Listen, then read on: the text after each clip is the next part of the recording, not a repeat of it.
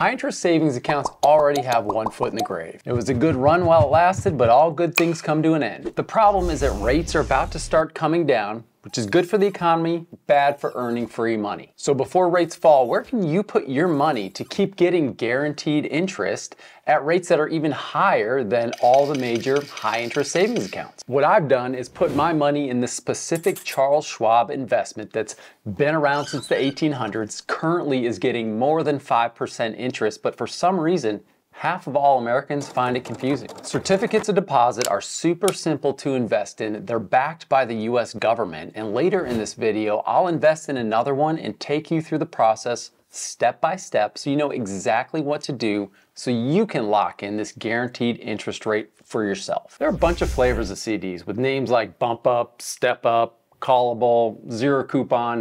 There are pros and cons to all of them, but today we're talking strictly about the high yield variety. But for starters, the name, it's terrible. Terrible. Certificate of deposit, like, do I print this thing out? Does it go on the fridge? It's simply this. When you put your money in a CD, you lend a bank your money for a set period of time. And in exchange, the bank promises to pay you a guaranteed interest rate on that money at the end of the term when the CD matures.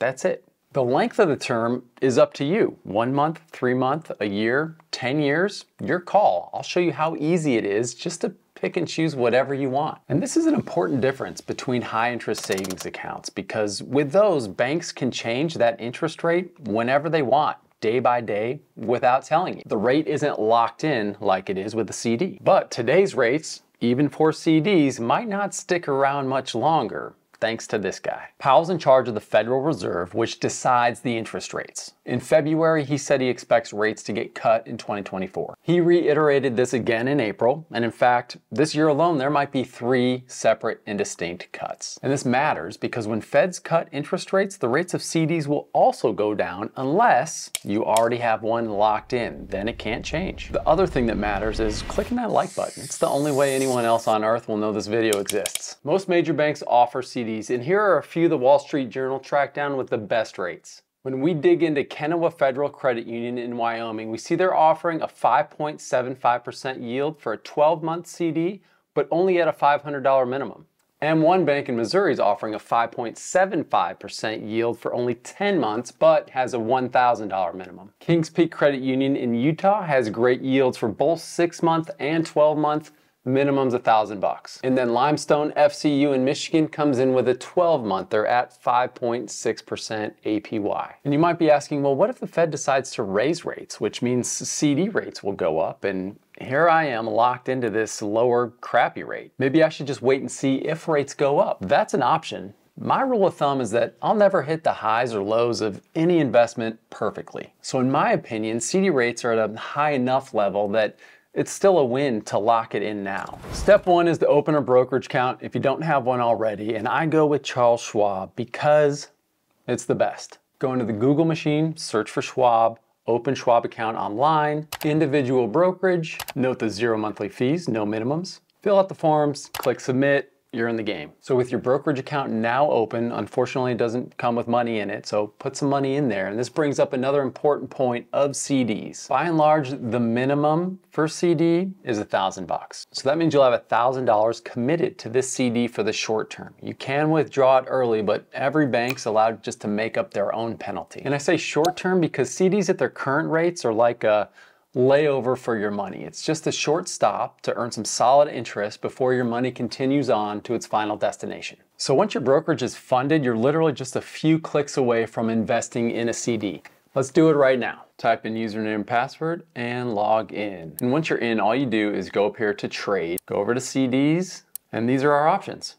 So we just scroll across here and pick whatever we want. If you want a 1-month CD, you click right there on 1 month, and it gives you the options that Schwab is offering. If we move over to 3 months, we have more options. 6 months, about that, 9 months, so on and so forth. So right now, I'm gonna put some money in a 1-month CD. So looking at the options here, we have a Bank of China, Midwest, North American, and Little Rock. So there's a couple numbers we care about. If we look over here under APY, that number is the amount of interest you'll earn over 12 months as money compounds month by month. The amount under coupon, we can expect to make the equivalent of 1 month's worth of 5.2% over a year. So we'll circle back to that in just a minute. So our options for 1 month are basically 5.25 at the Bank of China, 5.2 at the other banks. My preference is to just go with one of the other banks. I'm willing to forego the 0.05% to not give my money to a Bank of China. So when we look at Midwest 1, we'll get some more information here. This CD will mature on May 24th. You can see here it's a certificate of deposit. It is FDIC insured. This is our rate for the year, so we'll get 1 month's worth of this amount. If you get a longer term CD, sometimes you'll see the coupon frequency is monthly. That just means it's compounding monthly. So this CD says no cash call identified. If there was a cash call, that means the lender reserves the right to call off the CD, give you back your money and whatever interest you've accumulated up to that time, but then your CD is effectively over. So you have to roll your money into a new CD or you just put it back in your savings. So I like this because I know the money will stay there for the duration of the term. Let's go ahead and invest. Buy. So this is what a standard Schwab trading interface would look like. You can see here we're getting a CD. The APY, if it was a 12-month term with compounding interest, would be this. We have a 1 month, so our coupon rate will be this amount. And then it reminds us here that this is not callable. You can go ahead and invest. We see the minimum is $1,000. We'll just do 5,000 today. Review the order. Let's take a look at everything. Place order. So it's easy as that. On the next business day, this order will be filled. And then on May 24th, at the end of the term, CD will have matured.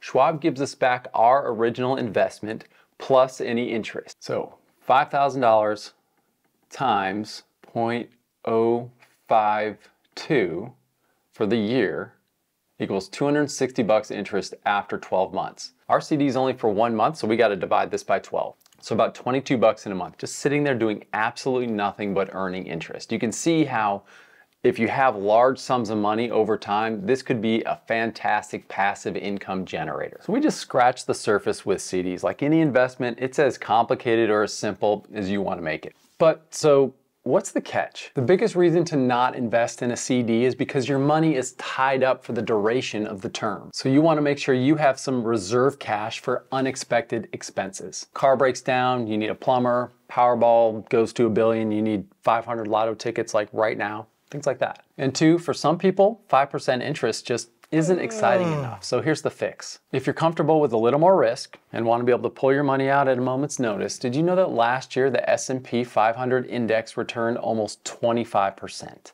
In this video, I break down the beauty of index funds, the specific ones that I have my own money in, and also how you can beat professional investors 90% of the time. Thanks for watching.